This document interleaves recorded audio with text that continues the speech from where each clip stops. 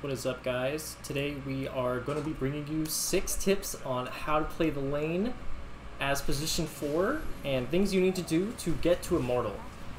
You might ask, why is it always 6? It's because you guys can't handle 7.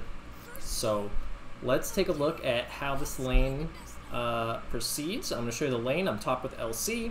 We have a Faceless Void and a Grim on their side. Tip number 1 I want to talk about is starting items. Your starting items really should say like what you plan to do in the lane and how you think it's going to go. So there's 2 different types of builds that you should be thinking, like based on how you think the lane is going to go. You either think you're going to be fighting them a lot and that will be good, or you think that you're going to be dodging them because if you fight them you're going to lose. So if you're looking to fight them, you want to start stats, damage, probably a stick, and more regen. So here I started 2 sets of regen, I got the stick, I have stats, I have some damage from the fairy fire, which also like helps in these little close engagements, and that is saying that I'm okay with fighting them. So if you are looking to dodge them, like say instead of Faceless Void Grim, they had a PA Grim or something, like very dangerous and scary for like a position 4 Rubik, and I'm looking to dodge, maybe I go 1 set of tangos, boots first, get a sentry ASAP, play to block pulls, play to block their small camp, pull, and generally like stay away so that I can't ever get gone on by the PA, right? So it depends on the lane and how you think it's gonna go as to what your starting item should be, but think about, am I fighting or am I dodging, and itemize accordingly. Tip number 2 that I want to talk about is playing for pulls, and this is like, it's like kind of 101, but it's, you just, I'm 6K, 7K, and I still screw it up. I just got a coaching replay analysis from BSJ.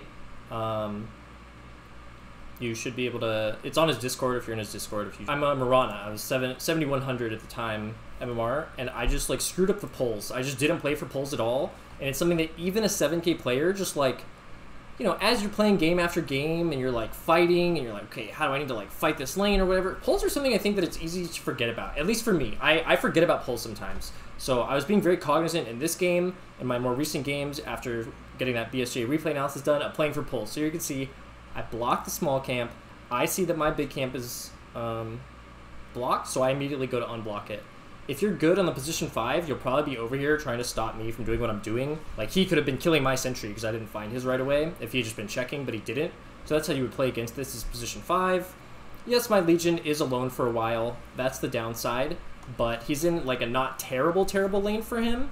And he does a good job of, like, dodging their aggression. Okay, so tip number 3.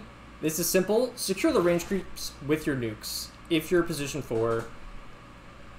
If you're position 3 doesn't have a way to do it themselves. So here, my Legion obviously has a way to secure the range creep himself. I did not need to use my nuke there, but in a lot of cases, you will need to use your nuke there. It is good to use your nuke there. Don't let your cores tell you that you're griefing them by taking the CS. They are going to get out of position and take a bunch of damage. Just tell them, hey, I'll secure the CS. Focus on the melees, right? You don't have to worry about getting out of position. If they flame you, just mute them. But make it a point to secure range creeps that your offlaner cannot otherwise easily get with your nukes if you have one. Here, we've gotten a kill on their Void, but I just want to point out my persistence in playing for the pulls. I, again, body block for 3 minutes in a row this small camp. Don't make it a one-time thing and then forget, right? I mean, I know you're going to forget sometimes, or something will be happening at the exact moment that you were looking to pull, but do your best, be as consistent as possible. Don't let them get this pole camp off, guys. It's so important. It just matters so much more than you would think it would. It really does. Tip number 4 is, maybe you think it's a basic, but we need to talk about it. Some of you need to hear this. You need to pull when the lane is pushing towards them. So here I have 5 creeps. They're about to have 3. This 4th one that they have is just about to die. Lane is hard pushing into them, right? The only thing that matters here is that we pull and get the lane pulled back. So that is what I'm going to do. When you're trying to do this, a lot of times the position 5 will try and stop you. So what should you do if they try and do this? Well, first you should trade with them a little bit Try and get them to back off so you can pull anyways. Sometimes that will be enough. Second is the point, half of the point of pulling is to get the lane back. The other half is to make them go out of position to stop you from getting the lane back. So here, this Grim stopped me from pulling, yes. But as a result, he pays the price and feeds a kill. This is just as good as getting the pull off, and what's nice is he's now dead, and now I can look to pull anyways. Somehow they had like blocked their own small camp, which is pretty funny that I've been body blocking it. But see how I'm consistent with my pull. Grim's dead, sweet, now I can pull, right? All they did was feed a kill, I still got the pull off 1 creep wave later, 30 seconds later, and we're still gonna get the net benefit of this pull. And it was important that you take the opportunity to be aggressive on the position 5 if they go out of position to stop your pull. A lot of times these position 5s are not going to be strong enough to stop your pull, guys. So don't just like be like, oh, I must pull, and then if they try and stop you, like, throw your hands up in the air, right? If they try and stop you, they might be out of position. So think like, I'm going to pull here. If they try and stop me, then I'll try and kill them, right? That's what you should be thinking. So tip number 5 is going to be know what kills you in your lane.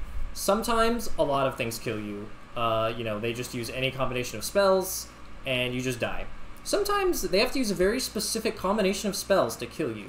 So here, what I should be thinking about is I die specifically in this lane to getting ink swelled. If I don't get ink swelled, they can't kill me for the most part. I mean, maybe if I get slowed by Stroke of Fate and Void gets a bunch of bashes and like nothing else is happening, maybe I die. But like, I already have my boots, right? For the most part, I'm only dying if I get ink swelled. So here I'm aggressively running at them. My positioning is very aggressive, and this is a mistake because they have not used ink swell or Void Leap. So I initiated this trade. I was trying to be aggressive on them, and then all of a sudden I get bashed once, ink swelled, instantly dead. I needed to be playing defensively here because they had kill threat on me. What's the main thing you don't want to do when you're winning your lane, right? My Legion has 2 extra denies and 5 extra CS on this guy. This lane becomes harder for Void over time, not easier. So like, we're in a really good spot for this Legion to pull ahead. What's the one thing I should not be doing is looking to take bad trades. Do I want to trade against these 2 guys like out of the lane? Not really. It makes Legion spells weaker, and I'm just a huge threat. They have all their spells. There's no reason to force this here. I wasn't thinking about how I died in engagements. I was just thinking, oh, I'm strong, like we're doing well. You have to think like, just because you're strong doesn't mean they can't kill you if the conditions are right.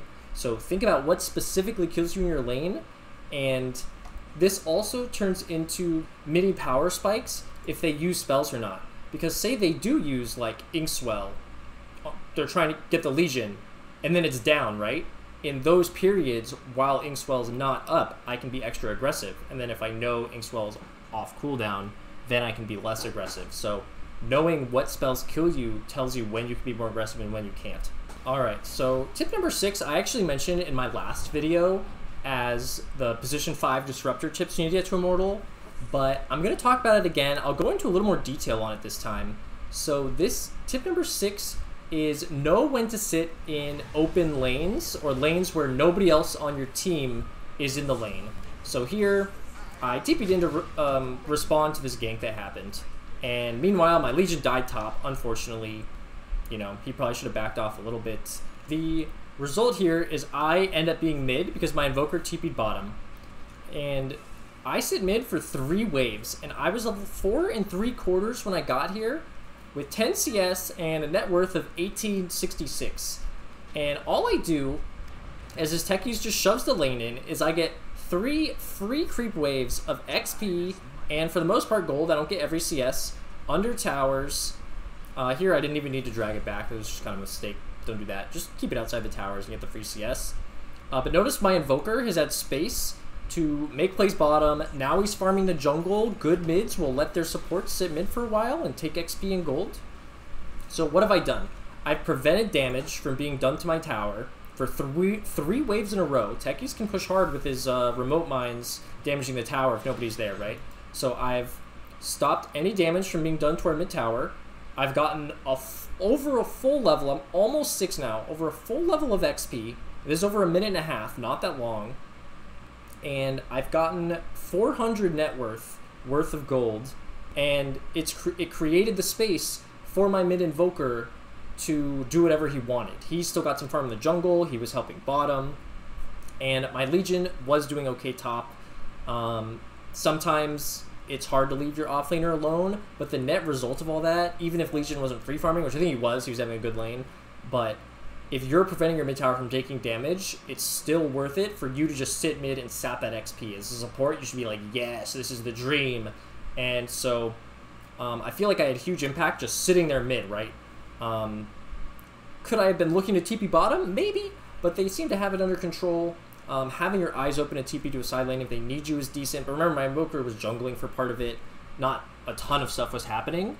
But it was a huge boon to me and my game, and just kind of like boosts you a little bit into like having a more impactful, like immediate post laning stage, like being stronger, having that extra raindrop or wand, or like being able to buy those wards and smokes, really sets you ahead. So that was tip number 6. Same as the one last week, but you can do it as position 4 too. Some people might say it's better to do it as position 4 as position 5.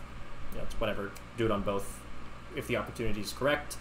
Hope you guys enjoyed this video. I'll catch you in the next one. Hey, thanks for watching. Like the video if you haven't already. Please subscribe to my channel if you like the content. And if you want to be coached by me, check the link in the description to my Discord. There's all the information there on how to sign up.